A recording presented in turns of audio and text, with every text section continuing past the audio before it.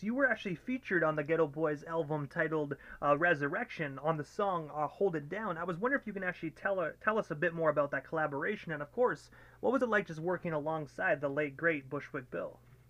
Oh, Bushwick. I got some Bushwick Bill stories. Bill was wild, but you gotta love him. He really pushed me because, he was telling me a lot right before I recorded the song. He was just going in for 2 hours, like just Bill just drilling me on everything, and how it was an honor.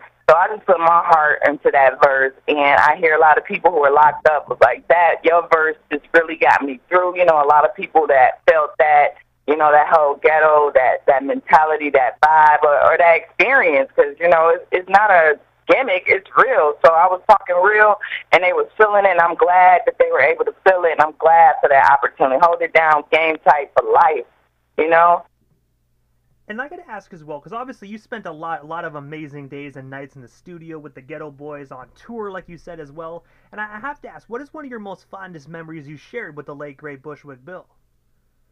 Oh, I don't know if I'm allowed to say this or not, but, hey, it's my experience, it's my life. But Bill, he held me at gunpoint one time,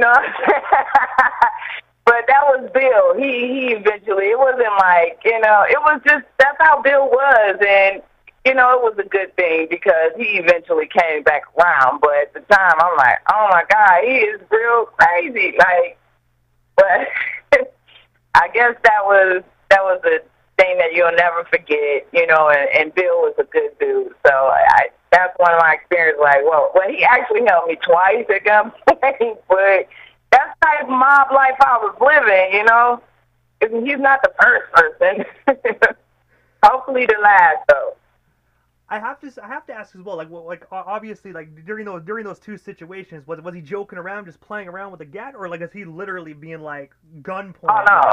Oh no, it was not playing. No, that was some serious situations. They were serious.